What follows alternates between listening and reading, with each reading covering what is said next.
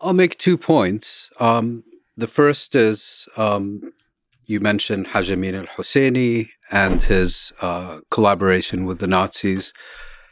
Entirely legitimate point to raise, but I think one can also say definitively, had Haj Amin al-Husseini never existed, the Holocaust would have played out precisely Certainly.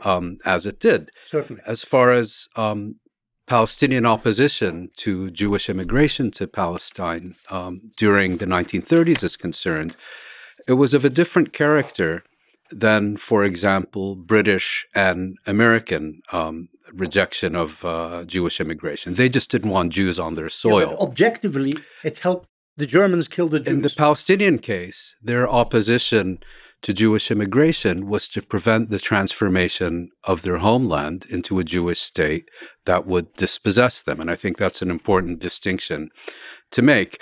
The other point I wanted to make is we've spent the past several hours talking about Zionism, transfer, and so on. But I think there's a more fundamental aspect to this, which is that Zionism, I think, would have emerged and disappeared as yet one more utopian political project had it not been for the British.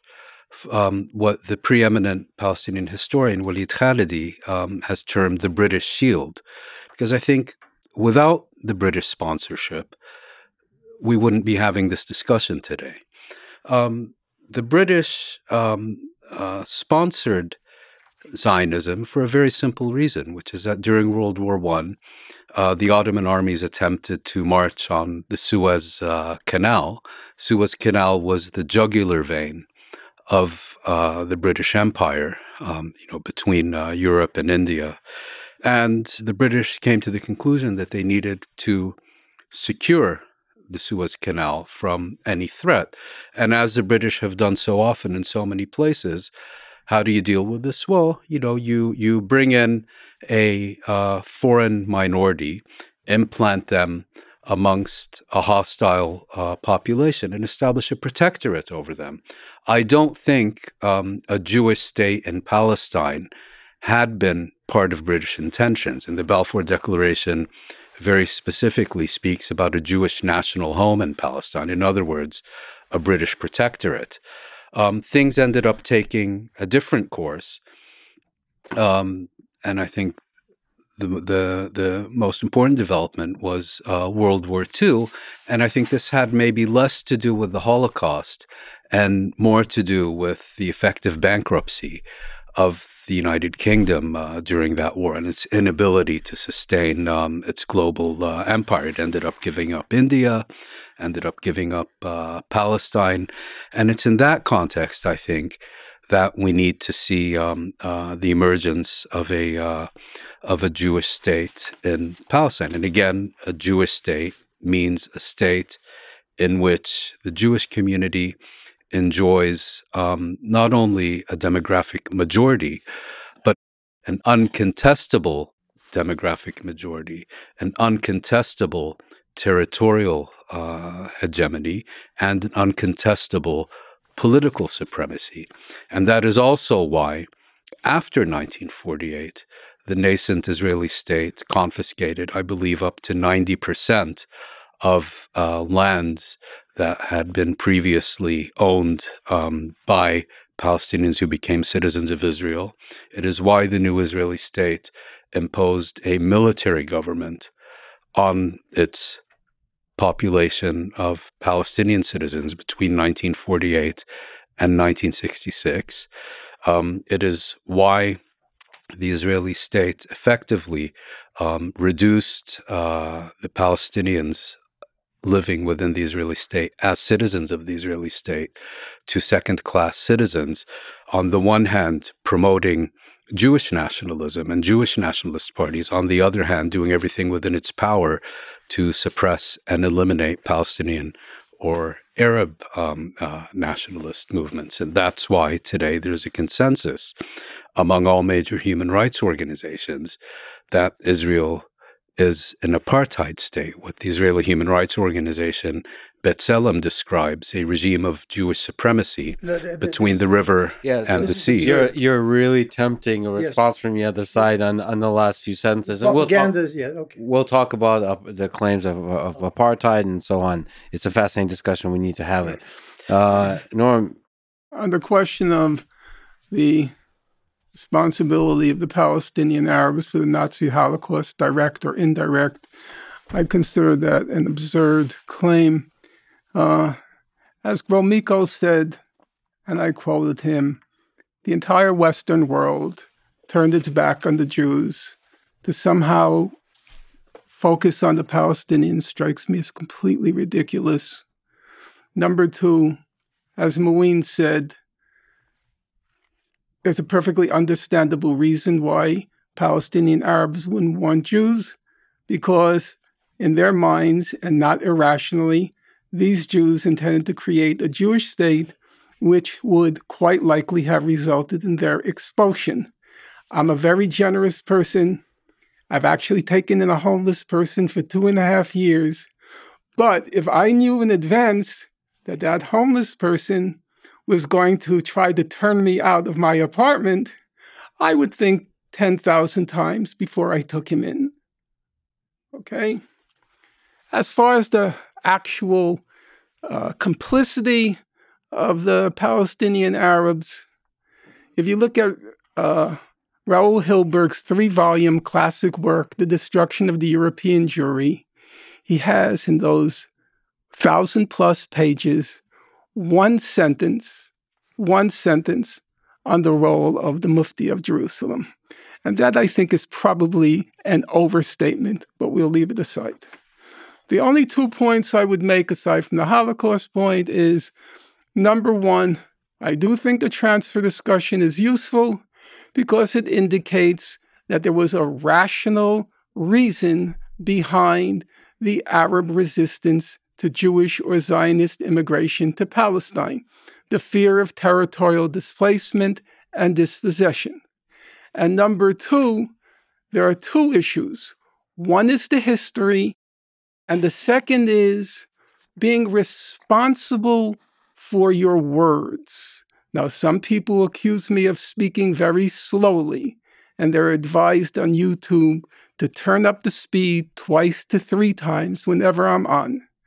One of the reasons I speak slowly is because I attach value to every word I say. And it is discomforting, disorienting, where you have a person who's produced a voluminous corpus, rich in insights and rich in archival sources, who seems to disown each and every word that you pluck from that corpus by claiming that it's either out of context or it's cherry picking. Words count. And I agree with Lex. Everybody has the right to rescind what they've said in the past. But what you cannot claim is that you didn't say what you said. I'll stick to the history, not the current propaganda. 1917, the Zionist movement began way before the British supported the Zionist movement for decades. In 1917, the British jumped in and issued the Balfour Declaration supporting the emergence of a Jewish national home in Palestine, which most people understood to mean eventual Jewish statehood in Palestine. Most people understood that in Britain and in Israel, among the Zionists and among the Arabs. But the British declared the Balfour Declaration, or issued the Balfour Declaration, not only because of imperial self-interest, and this is what you're basically saying. They had the imperial interests, a buffer state which would protect the Suez Canal from the east. The British also were motivated by idealism, and this incidentally is how Balfour described the reasoning behind issuing the declaration. And he said the Western world, Western Christendom, owes the Jews a great debt, both for giving the world and the West, if you like, values, social values as embodied in the Bible, social justice and all sorts of other things. And the Christian world owes the Jews because it persecuted them for 2,000 years. This debt we're now beginning to repay with the 1917 declaration favoring Zionism. But it's also worth remembering that the Jews weren't proxies or attached to the British imperial endeavor. They were happy to receive British support in 1917, and then subsequently when the British ruled Palestine for 20, 30 years, but they weren't part of the British imperial design or mission. They wanted a state for themselves, the Jews, happy to have the British support them, happy today to have the Americans support Israel. But it's not because we're stooges or extensions of American imperial interests. The British, incidentally, are always described in Arab narratives or propaganda as consistent supporters of Zionism. They weren't. The first British rulers in Palestine, 1917, 1920. Herbert Samuel. No, before Herbert Samuel. Samuel came in 1920. The British ruled there for 3 years previously, and most of the leaders, the British generals and so on, who were in Palestine, were anti-Zionist. And subsequently, in the 20s and 30s, the British occasionally curbed Zionist immigration to Palestine, and in 1939 switched horses and supported the Arab national movement and not Zionism. They turned anti-Zionist and basically said, you Arabs will rule Palestine within the next 10 years. This is what we're giving you by limiting Jewish immigration to Palestine. But the Arabs didn't actually understand what they were being given on a silver platter, Husseini again, and he said, no, we can't accept the British White Paper of May 1939, which had given the Arabs everything they wanted, basically, self-determination in an Arab majority state. So what I'm saying is the British, at some point, did support the Zionist enterprise, but at other points were less consistent in this support. And in 1939, until 1948, when they didn't vote even for partition, for Jewish statehood in Palestine in the UN resolution, they didn't support Zionism during the last decade of the mandate. It's worth remembering that. I'd like to respond to that. I mean, speaking of propaganda, I find it simply impossible to accept that Balfour, who, as British Prime Minister in 1905, was a chief sponsor of the Aliens Act, which was specifically... He changed his mind. Which was specifically designed to keep persecuted Eastern European Jews out of the streets of the UK, and who was denounced as an anti-Semite by the entire British Jewish establishment. A decade later, all of a sudden... Changed his mind.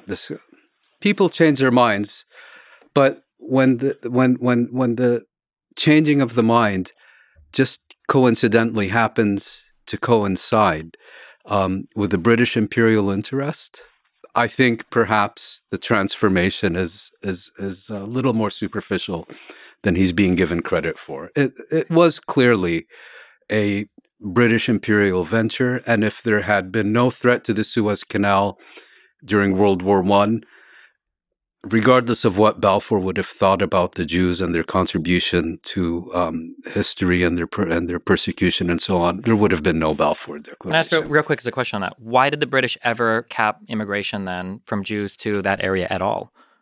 Well, we're talking now about 1970. Sure, but I'm saying that if the whole goal was just to be an imperialist project, like there were terrorist attacks from Jewish... yes, but you're talking... I'll answer you. Yeah, in the 40s, yeah. And we're talking now about 1917. And as I mentioned earlier, I don't think the British had a Jewish state in mind. That's why they used the term Jewish national home. I think what they wanted was a British protectorate, loyal to and dependent upon the British. I think an outstanding review of British policy towards these issues during the mandate has been done by Martin Bunton of the University of Victoria, and he basically makes the argument that once the British realized the mess they were in, certainly by the late 20s, early 30s, they recognized the mess they were in, the irreconcilable differences, and basically pursued a policy of just muddling on, and muddling on in the context of British rule in Palestine whose overall purpose was to serve for the development of Zionist institutions, Yeshuv's economy, and so on, meant, even if the British were not self-consciously doing this, preparing the groundwork for the eventual establishment of a Jewish state. I don't know if that answers your question. Except they did turn anti-Zionist in 1939. Yes, of course. And maintained they were being shot up by... maintained that Zionist... No, before they were being shot up. But maintained that anti-Zionist posture until 1948. Okay. And if I may, just also one point. You mentioned Haj Amin al-Husseini during World... Entirely legitimate. But what I would also point out is that you had a Zionist organization, the Lehi. 300 people. 300 people, one of whom happened to become an Israeli prime minister, an Israeli foreign minister, a speaker of Israeli parliament. Maybe you should give his name.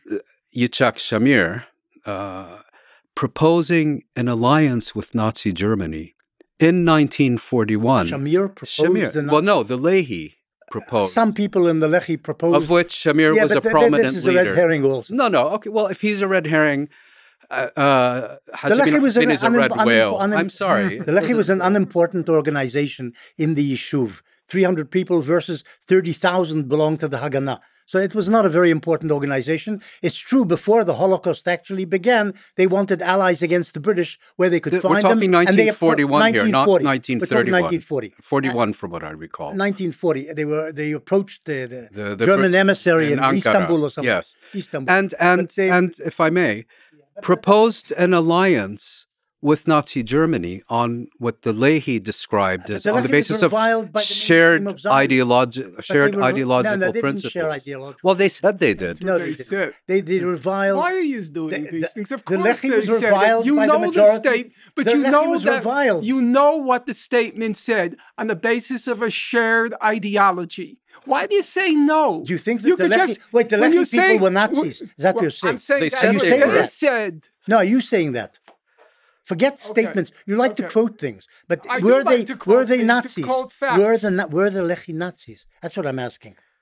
What did he Some just of them supported say? Stalin. Did he say that the basis of the pact was their agreement on ideology? There wasn't any pact. They suggested. They proposed an agreement. Right. And what did the agreement say? They wanted arms against the British. That's what they wanted.